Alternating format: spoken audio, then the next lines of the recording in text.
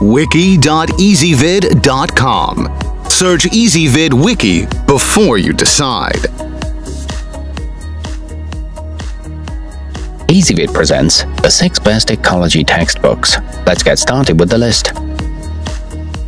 Starting off our list at number 6. The slim spiral-bound book called Field and Laboratory Methods for General Ecology is meant to be brought out of the classroom and into nature, and then to come along into the lab when you test the various samples you've gathered. It helps bring ecology to life. It contains field note data sections and helps instill the scientific method. However, it doesn't contain a wealth of information. At number 5, the book Ecology, the Economy of Nature has been a mainstay of the field for years, but recently enjoyed a major update process. The text now has been fully integrated with a myriad types of media, working with websites, downloadable materials, and other resources. It has an excellent focus on marine ecology and is well written and engaging. It also touches on evolution and disease history.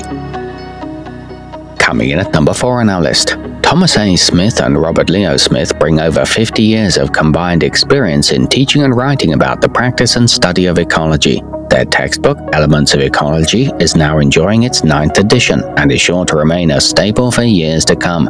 It focuses on quantitative and analytical work and features over 200 full-color images and charts.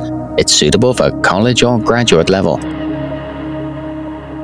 To see all this stuff, go to wiki.ezvid.com and search for ecology textbooks, or click beneath this video.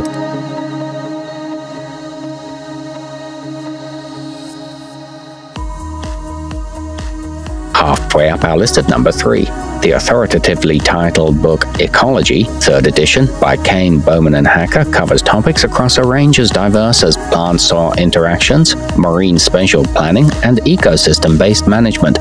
Or in other words, it covers a huge range of ecological issues. It's a decent price for an advanced textbook, and a recent chapter covers behavioral ecology, but it does tend toward loquacity. At number 2, the book Fundamentals of Ecology by Eugene P. Odom and Gary W. Barrett is one of the more expensive texts on the topic, so it should only be purchased by students planning to go beyond the fundamentals with time. That said, it establishes a comprehensive understanding. It was first published in 1953 and has been continually updated. It's a must-read for environmental scientists. It's easy to read and internalize.